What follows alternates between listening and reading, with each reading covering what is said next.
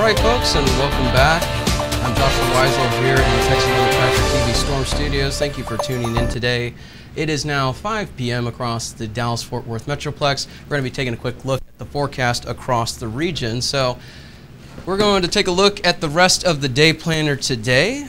We're going to see highs continuing into the upper 70s for the next couple of hours.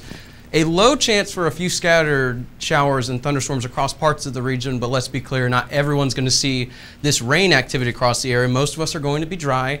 Mostly to partly cloudy skies will continue throughout the evening hours into tonight with those lingering rain chances as well. So that's a look at the evening planner. And here's a look at the water vapor. And as you can see, we do have this trail of vapor making its way into the southern United States.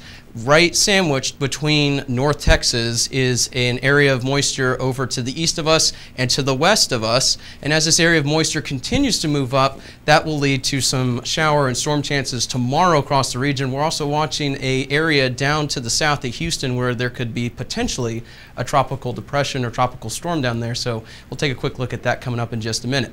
Here's a look at the radar across the region. Some showers and storms are making their way to the north across parts of our southern counties right now. So some of our southeastern counties could eventually make their way, could eventually see some showers and storms across the region. These are not severe. This is just moderate to heavy rain at times. But for the Metroplex, we are relatively clear. Over here in Kaufman County, here's some showers that are starting to fire up. Even up here into Cook County and near the Sherman area, there's some isolated showers across the region. So like we said, most of us are going to stay dry for the rest of the day. Here's a quick look at the future radar. And as you can see, this is by midnight tonight. Some isolated showers and storms across the region. This won't be for everyone.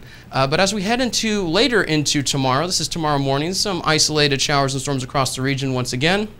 And even though this doesn't look that impressive, we are expecting a pretty good rain chance across the region tomorrow, even though this doesn't look that widespread. So just keep that in mind. There could be some more widespread showers, maybe even some heavy rain across the region tomorrow.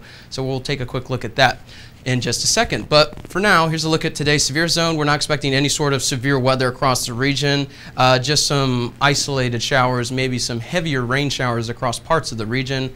Moving on, here's a look at that 60% probability now. Instead of 40%, they raised that to 60 because there is a rather impressive area of low pressure spin down here in the western Gulf of Mexico, and we could eventually see this become into a tropical storm, maybe even a tropical depression. We're waiting to see the latest data from the National Hurricane Center, but for anyone in North Texas wondering, is this going to impact our weather?